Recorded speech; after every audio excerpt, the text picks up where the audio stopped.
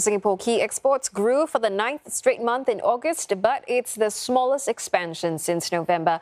Non-oil domestic exports inched up by just 2.7% on year, far short of July's 12.7% expansion. On a monthly basis, it also missed forecasts, declining by 3.6% and extending July's fall. Our non-electronic shipments shrank due to a drop in non-monetary gold and pharmaceuticals exports, while electronic exports continued to grow. One analyst describes the global chip shortage as a double-edged sword for Singapore.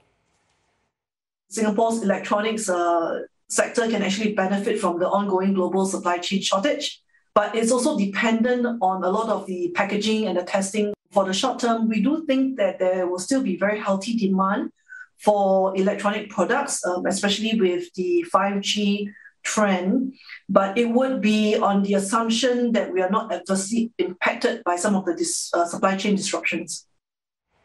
Singapore's key exports to top markets rose overall. Shipments of specialized machinery and other chip products to Taiwan grew, although exports to China and the EU fell.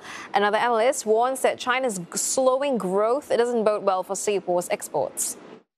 Given that China is Singapore's largest market at 17% of NODX share, a continued slowdown will likely weigh on Singapore's overall exports. Secondly, there is the issue of tight freight capacity.